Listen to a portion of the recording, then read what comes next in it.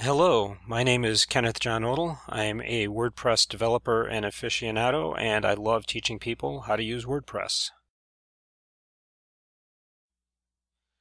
Today I want to talk about installing WordPress plugins from a zip file.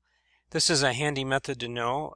It is the way that you will do it if you purchase plugins from a third party, since they will supply them to you as a zip file, or if you like to just go on the plugin repository and download a bunch of plugins to play with later. Let's go over here and just look for a contact form plugin, and we'll type contact form into the search bar, and we'll grab the first one again that comes up. WordPress is thinking my internet has been slow today. Okay, contact form, and we will go over here and click on the download button to get the latest version. And our browser is going to ask us where we'd like to save that. Since I'm going to install this right away, I like to save it to the desktop because I know where it is. And then once I'm done, I can go ahead and put it in a folder somewhere to save it. Now, because I'm using Chrome, you can see here that it's telling me what we saved that. So we'll go over to WordPress, and again, this is similar to last time. We'll go to the dashboard. Then we will go to Plugins, and in the flyout menu, we'll click on Add New.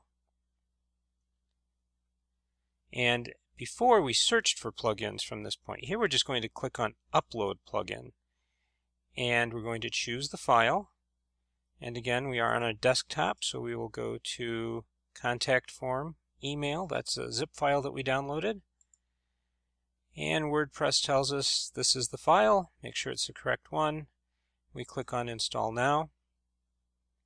It unpacks the package, it installs the plugin, and we'll go ahead and activate it. If we click on Return to Plugins page, it's going to take us to our dashboard plugins page, not back to the WordPress plugin repository. So we will activate this plugin. And again, the only thing we have to do then is figure out where it's going to keep its settings menu. And if you look down here, again, it's right here in the main settings menu. So we click on that, and here are our settings. All we need to do now is figure out how to use this plugin.